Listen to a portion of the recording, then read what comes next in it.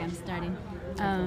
I'm here with Monica Lewis Patrick, and you're with, tell me your organization. My organization is We the People of Detroit. And you do water justice and environmental justice work here. Yes, social and economic justice as well. And what I was saying before the video was that in San Antonio, we have a problem also with water shutoffs, but it's a very invisible crisis. It's under the radar. For example, my neighbors had been living without water for probably 5 or 6 months and without electricity. Before we found out, before anybody found out, they were just quietly living through that, and we worked to get their water put back on. But you know, it just, you realize, well, how many more people in the city are going through that?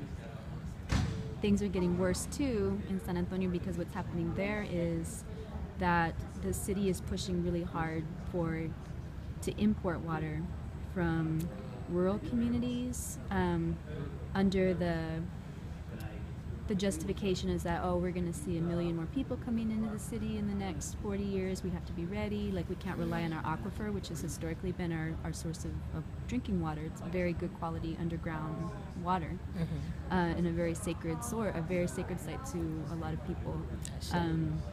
And so what the city's trying to do is build this pipeline basically to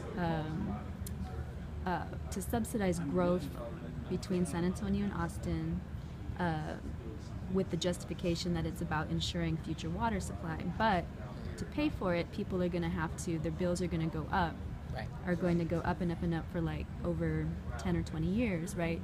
And so, you know, we have on the one hand that, and then on the other hand this invisible crisis of water shutoffs. And so I'm just wondering if you can share with the folks from our community a little bit about what your organization does and some of the strategies that you use to like make that crisis visible, and then what you did about it. Well, first of all, just sending peace and love to San Antonio. We have great admiration for the city and the work that's done there. But for us, in terms of the water crisis, we had to be very intentional about connecting our water struggle to other water struggles across the country and around the globe. So it was about young people, like our rappers and artists and spoken word performers. A lot of times what they would do is use their performance opportunities to connect with other communities as they traveled. So that created some intentionality there. Also the fact that we have many scholars among our movement work, so they would use their platforms at universities and college campuses to sort of uplift that narrative as well. And then we have some practitioners that are experts at media